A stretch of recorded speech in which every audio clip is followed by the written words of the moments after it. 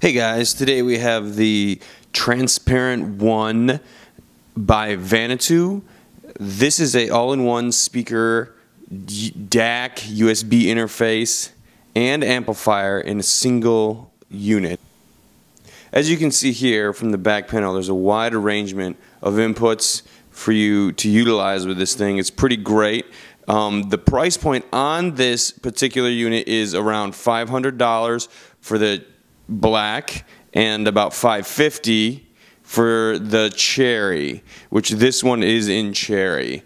The transparent one has a lot of different inputs. It's really great to see in something like this all-in-one encompassing kind of thing. It has an optical input, a coaxial digital input that you can connect directly from another device if you so desire. However, this one also has a USB input located right here, which plugs directly into your computer. Now that will give you pretty good sound. I tested it out. I found it quite pleasing. And then obviously these speaker taps go to the other speaker. Also really handy in this model, if you can see here, is a left and right switch, which allows you to move the source to either speaker. So if your computer is closer to one side, the left or the right, you can go ahead and run the wires that way. Very cool. In addition to that, we have a sub out located right here. The sub out actually activates with the DSP that's internal on this device and allows it to do a frequency cutoff. So only bass signals are sent to the subwoofer, and then the rest of the signals are actually utilized for these speakers. When you do that, it actually allows it to kind of free up a little bit of the power, a lot of the work for these speakers, and hopefully you get a little bit better sound because they're handling less of the frequency range. So that's pretty fun too.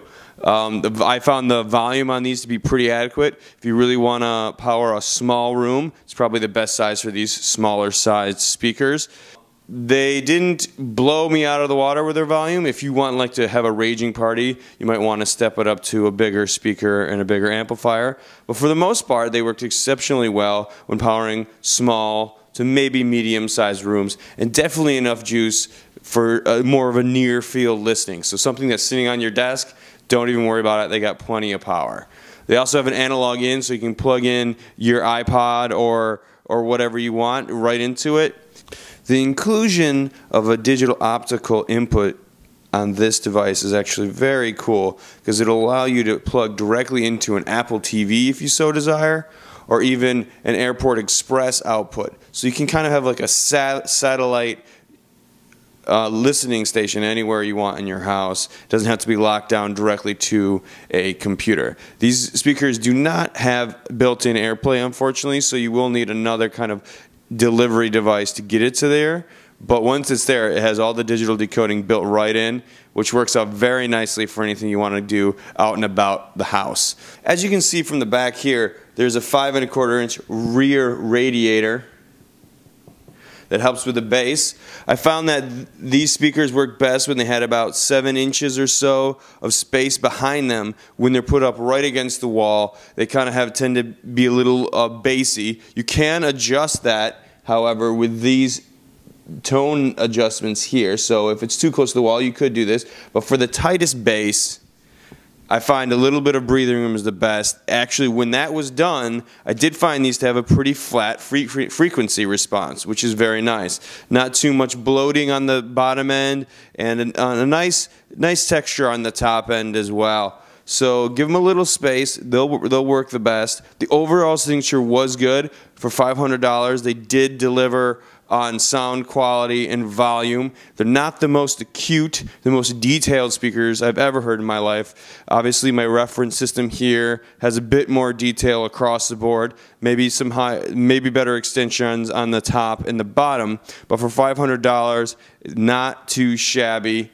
Really enjoyed them. They have a great sound to them, and they're really fun.